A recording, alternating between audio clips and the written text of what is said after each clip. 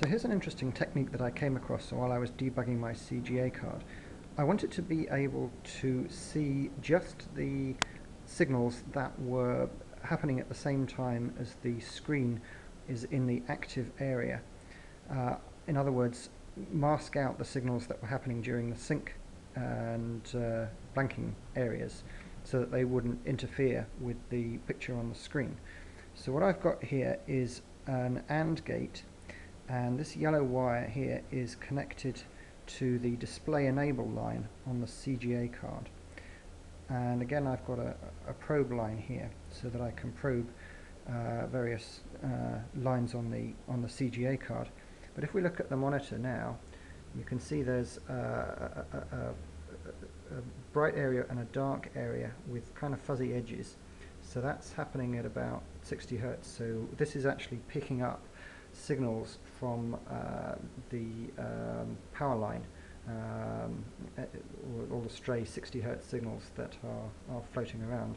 And of course they're not quite in sync with the refresh rate of the TV picture, which is why they're gradually moving up the screen. But you can see all the sort of fuzziness and interference patterns that's happening around the edges of that signal, especially when I touch the wire and my body acts as an antenna to pick up all sorts of signals. So we can essentially use the TV as a primitive radio signal receiver. And this is happening because the AND gate that I'm using here is a 74HC series, which is CMOS technology, which uses a field effect transistor, which has a gate with a very high impedance, so very weak signals can affect it one way or the other. So that's some fun little interference patterns going on there. And then if I probe various lines on the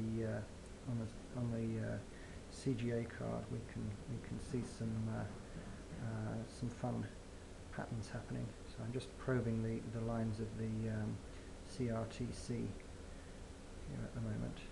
So there's some row addresses, and let's see, there's some memory address lines. So you can see how those occur in relation to the position on the screen. And I was poking around with various bus signals, which are kind of fun, until I accidentally touched I don't know whether it was the plus 12 volt line or the minus 12 volt line on the bus, and broke the AND gate chip that I was using.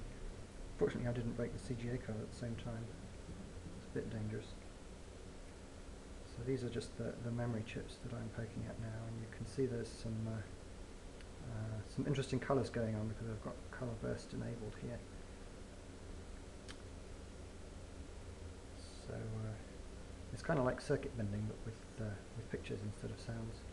Oh, and it looks like I put some data into the CGA memory there. So that's a fun little thing. Anyway.